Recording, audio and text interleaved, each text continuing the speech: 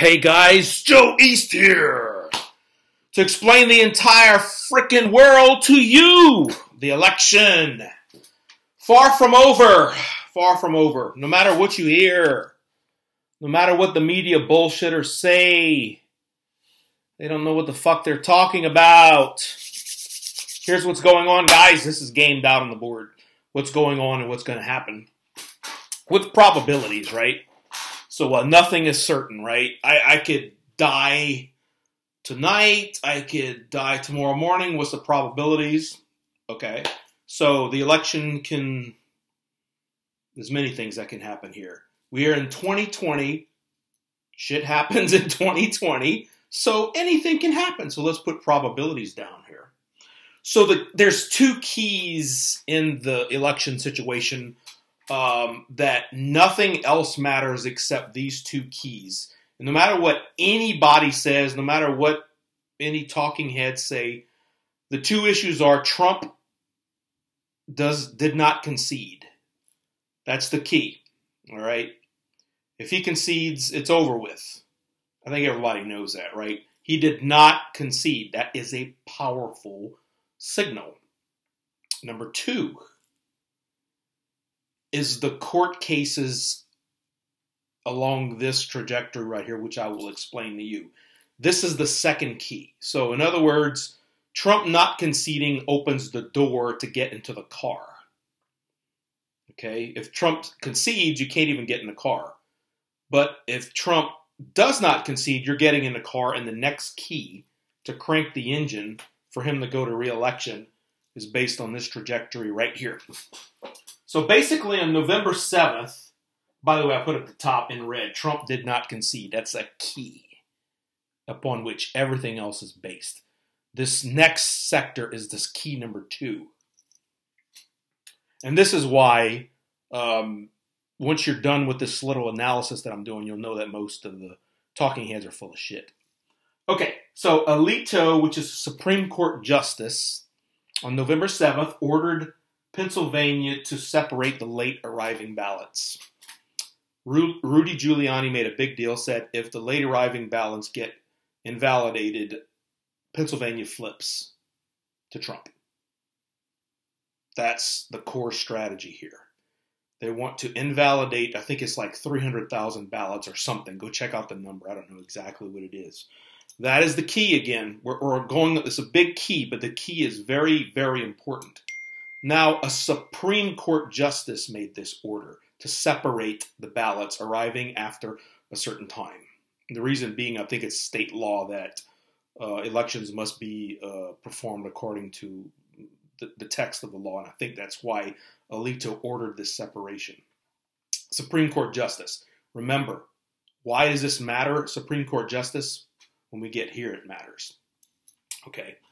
So, Trump just lost a case in state court challenging some ballots, and I think it's the same ballots here. Well, what are his chances of winning in that court? I put it about 20%. I think most people said his chances of winning that case in the local state courts because the judge panel was either fanatically against him or partisan or some sort of judge panel. The state courts. Okay. So after you get rejected by the state courts, where do you go? You appeal. You go to some appeals court, right? I think this is a federal court, and we're right here, right now. Okay, this is where we are in the second key. He has not conceded, and this is the second key. So it goes to an appeal court, and it's to be determined how they're going to rule. If these guys invalidate 300,000 ballots tomorrow, the election is almost over with. That's the key. You get what I'm saying here? If Pennsylvania flips on those 300 by a ruling here, it's game over. Almost. Trump needs a couple of more electoral college votes to win. But essentially, if this goes Trump's way, it's almost game over. I put that at about 60%. The appeals court, I think it's federal, and Trump has a lot of power because he appointed several federal judges. So we're getting closer to Trump power of folks that appointed him. And remember, a Supreme Court justice is rarely contradicted by the appellate courts who really want to preserve their reputation for not getting reversed later down the line for appeal to the Supreme Court. Okay, let's say he loses at the appeals court. Where does it go next? To the Supreme Court of the USA. Trump owns the Supreme Court. So whatever the law says here, and it's very likely Alito, who is on the Supreme Court, knew what the law said, and that's why he said separate these ballots, because downstream we might have to rule on this if shit gets crazy, okay? So if it goes to the Supreme Court, I put the odds of it going to Trump favor at about 80%, okay? All right, now you see where the election is. Now you see why Trump did not concede and everybody around him is not worried, all right? Like I said, he did not concede, and this is the key. If he loses at Supreme Court here, he either goes home and concedes, or he does military action and overthrows the result with guns.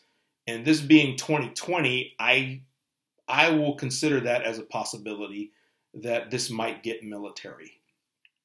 Okay? That sounds scary, but it's a possibility. It's 2020. Jupiter, Saturn, and Uranus, or a conjunct in Capricorn, or wherever it is, maybe near Aquarius. But they're conjunct, so shit's going to happen this year, and we're not done with it. Okay, if he loses, let's just say he goes home. Let's try not to think about the military option here, but that is one of the options, which I'm not going to game out the military option. But if he wins, what happens at the Supreme Court?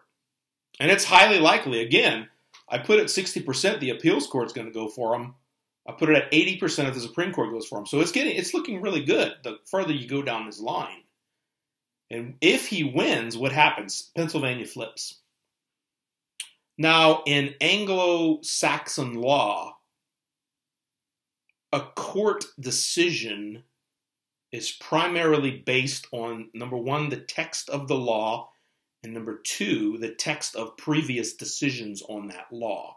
That's called precedent in Anglo-Saxon law. So if Pennsylvania flips and Trump wins, that sets a precedent that has been established in law. A ruling is written down, coded up, and this is now a precedent upon which subsequent decisions must take into consideration when they're ruling. So once the precedent gets established of a flip and a win, say late arriving votes can't be counted, or votes arriving after election day can't be counted, so therefore that sets a precedent. Oh, there's a cutoff date somewhere. You can't just keep counting votes for 10 years, right? You can't keep counting votes for a year. You can't keep counting votes past a deadline. We need a deadline, right? So there's got to be a deadline in these other states. Whether or not Pennsylvania's deadline is the same as the other states, there's got to be a deadline. You got to stop counting at some time, okay? And usually that's established probably in the code of the local state, right? So once this precedent is established and Pennsylvania flips, Trump needs one more state to flip for him to win. And once the precedent's established, there's a bunch of, like, let's say 5 court cases. 1 out of 5 is all he's got to win. Just 1 out of 5, and that's it. This is why the election is not over. Now, the talking heads, or the idiots that are trying to use propaganda to push their own agenda, they either, number one, don't have the ability to game things out beyond one move, or they won't because it goes against their propaganda narrative. Okay? Probably they don't have the patience and the IQ to game stuff out like this. Say, okay, here we are right here. What's the next step? Okay, we go here. All right. What's the probabilities? Okay, we already lost that one, so it's 100% he lost. Okay, boom. Appeals court. Okay, see, we're already 2 levels deep. The majority of people can't think this deeply. beyond one move ahead in front of their face. This is chess. You got to think 10 steps ahead, game it out all the way to the end. Then you're a player. This is what is called strategy. And if Trump gamed this out all the way to the end, which you know he did, a lawyer has to do this in some form. If he didn't think he had a chance to win going through all this, if the chance was zero, he probably would say, screw it. I'm going to make another couple of $1 billion. But Trump being a winner already, if there was a small chance, say 20% he can win, he'll go for it because that's the kind of gambling man he is. But it's even better than 20%. I'm saying it's about 60 here and 80 here. So the chances of him winning are really freaking high. Really high. And if you take the least amount of chance, I will just say, let's say you ignore the 80%, just say he has a 60% shot of this all coming through and he winning the election. Well, are you going to take the 60% shot to win the fucking president election? Yeah, of course. You're not stupid. No matter what the media talking heads say, the courts generally don't care what the media says. They're not supposed to. Let's hope they don't, but they're not supposed to care what the court says. All right, so this is where we are. Again, there's two keys here. First, I'm going to say Trump did not concede. That's the key. Very big key, beyond which no other key can work. And the second key to get through the second door of victory is this diagram right here. Okay? So there you go, guys. This is what real winners do. You game it out. You play the game.